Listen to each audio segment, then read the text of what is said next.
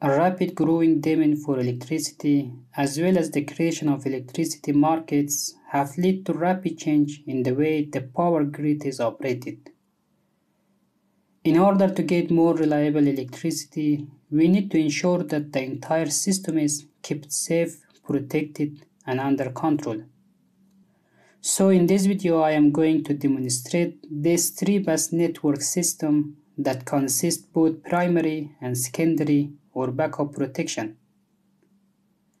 Assume that fault is occurring here between bus 2 and 3.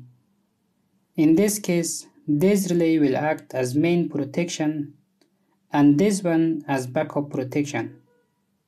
If our main protection fails to operate or being temporarily out of service, the backup protection will operate and clears the fault. First, let us have a quick look at each of these components. We have a 3-phase source with phase-to-phase voltage of 33 kV RMS, frequency of 50 Hz, and generator type is swing.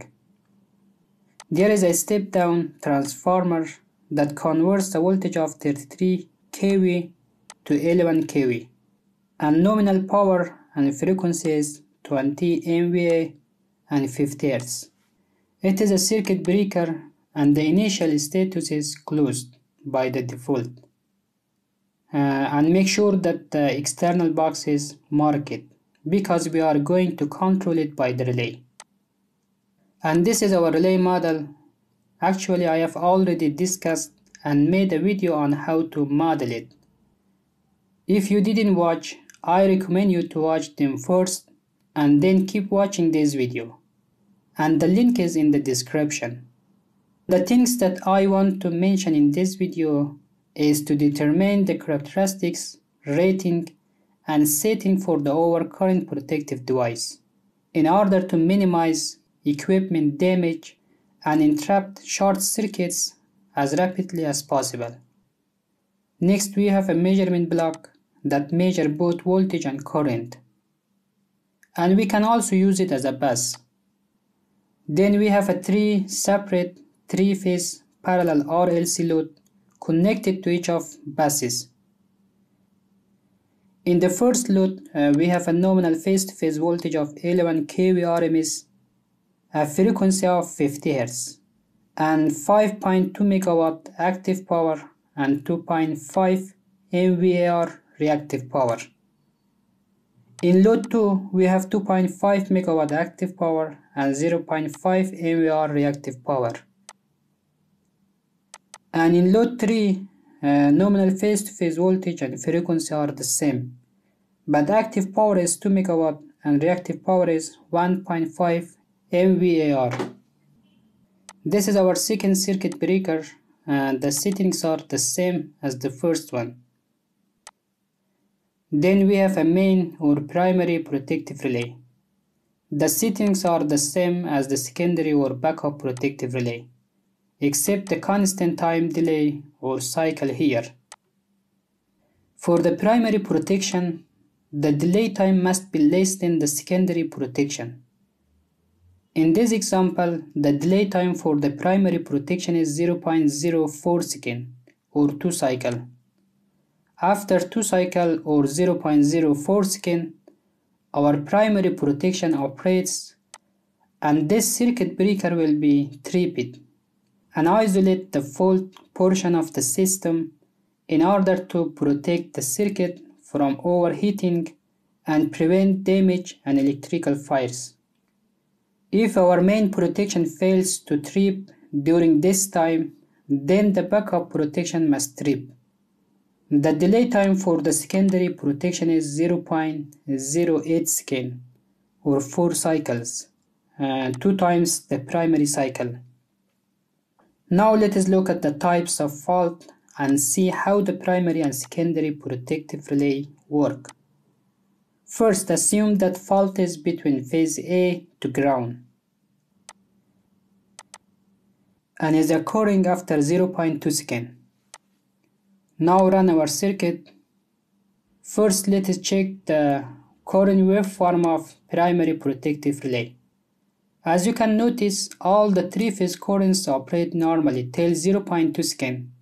Then fault is occurring on phase A and results in a very excessive current through phase A.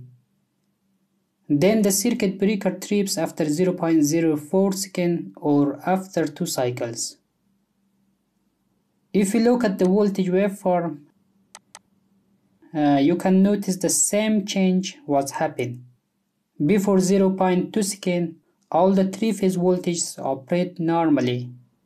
Then fault is occurring at 0.2 seconds to phase A, and the voltage drops dramatically close to zero because the current overshooted.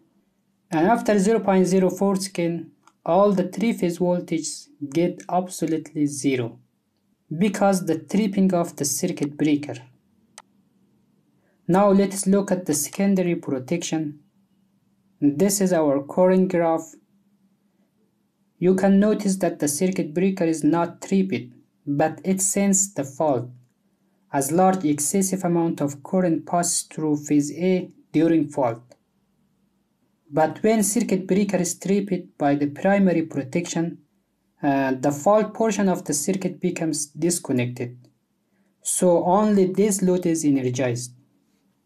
So it will consume less power comparing to the previous one. So in this case, less current flow in our system. You can also see the change in the graph that after the trip, the current decreases comparing to the previous one. If you check the graph of voltage during fault, voltage at phase A is dropped almost to zero because of the overshooting of current. After isolating of the fault portion, it turns to its normal operation. Now assume that the primary protection fails. This time the secondary or backup protection must operate and trip the circuit breaker. So let us disconnect our main protection from circuit breaker and instead connect a step block to the circuit breaker to keep the circuit breaker closed, and give 1 for both step time and initial value. Now it will work as a straight line. So let us run the circuit and see how the backup protection works. Here if you see the current graph of phase A, the circuit breaker was tripped after 4 cycles or after 0.08 seconds. So hopefully we can say that the secondary or backup protection worked successfully. And we should see the same graph for the primary protection. Yes, actually it is the same. And this is also the voltage waveform. And now the thing is that whole system is isolated. Let us also check fault between 2 phases or 3 phases, grounded or ungrounded fault. Now assume that we have double line to ground fault. For example, fault is between phase A and B to ground. Okay. First check for the primary protection. So reconnect the relay to circuit breaker and run the simulation. Yes, you can see that fault is occurred both on phase A and B and is tripped after 2 cycles. If you look at this current waveform, the fault is sensed, and after the isolated fault item by the primary protective relay, the waveforms turn to their normal operation. The same change you can see for the voltage waveforms. So I will stop here and you can check it for the backup protection, and also you can apply different types of faults. I hope the video was helpful. Thanks for watching.